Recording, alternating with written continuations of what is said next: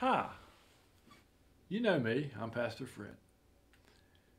Today's sermon is really close to my heart and it's titled, Purpose in Your Pain.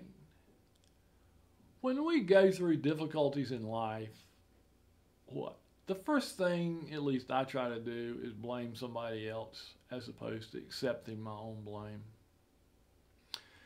Most important part, doesn't matter where it comes from. Doesn't matter where your problem came from. Well, this is the good part. God still has a purpose for it in your life, even when you do stupid things like Pastor Fred. God can use it. Well, notice it didn't say God caused it. It said God can convert these painful things into purpose. Even when other people hurt you intentionally, guess what? He can use it. Even when the devil's plans or the opioid monster's plans those bad things for your life, God can definitely bring good out of it. Always remember, God's purpose is greater than your problems and your pain. He has a plan. You need to look past the temporary pain and look instead at the long-term benefit in your life. You want to say that one again? Look past the temporary pain and instead look at the long-term benefit in your life. And there's a great verse of scripture that goes with that. And that's Romans 5:3-4. It says this, we can rejoice too when we run into problems and trials. And here's the important part. For we know that they help us learn to be patient, and patience develops strength and character in us. And what does that do? It helps us trust God more and more each time we use it, until finally we celebrate our hope and faith are stronger and steadier than they ever been in our whole life. Did you notice that? Not only are we closer to God, we're more Christ-like. Well, I'm going to get back into that. What's the purpose of your problems and difficulty? God wants you to learn something. He didn't cause it, but He definitely wants you to learn something from it. You know how much I like alliterations? Let me give you a few. Every storm is a school. Every trial is a teacher.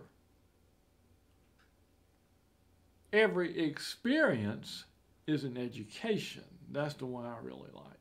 Every experience is an education. Every difficulty is for your development. And this, every pain is part of your purpose. Like Pastor Fred, you may be like me. I'm kind of a slow learner. If you don't learn something, life will bring it up again and in your daily walk. Or I like to say, what goes around will come around. It will come back. Not because God is trying to punish you, but God is more interested in your character that you develop than your comfort. He's more interested in seeing you do what? Become more Christ-like. Why? Because once we become more Christ-like, we're less apt to repeat the problem and suffer the pain again. That's just the way it works.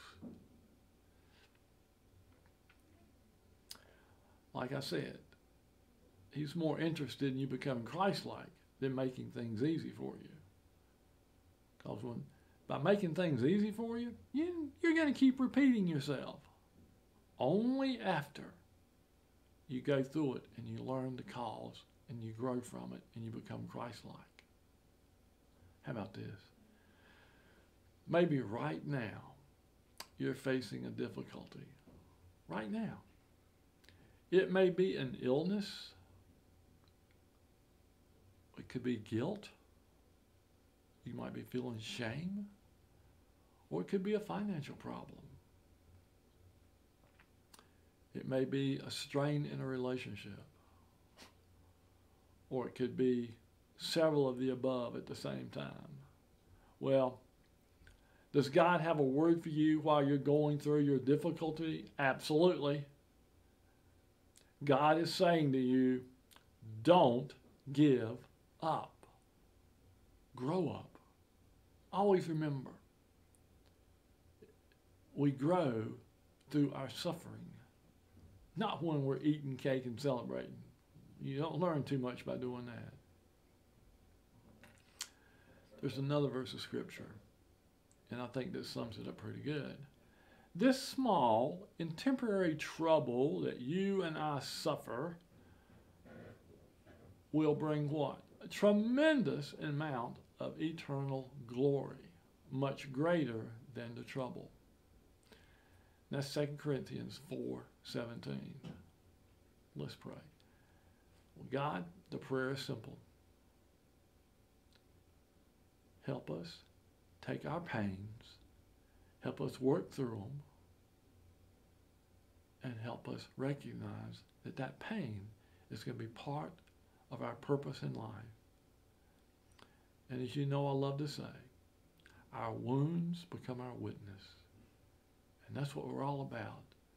We're out there trying to help other people recover and go through the recovery that we went through right now and still going through. But we recognize that our strength is not self-power, but spiritual power. In your name we pray. Amen. All right. Remember, Tuesday, our online group with Pastor Fred. Wednesday, we have another online group with Sue and Lisa at 12 o'clock. And both of them, mine and Sue and Lisa's, are at 12 o'clock. And on Thursday night, Sue has a 6 o'clock group. Well, for all of us at Startbupe and myself, we first want to wish you a happy Thanksgiving. And right after Thanksgiving, we'll get ready to start celebrating Christmas to going through our Advent services. All right, from all of us, again, at Startbupe, God bless you. Bye-bye.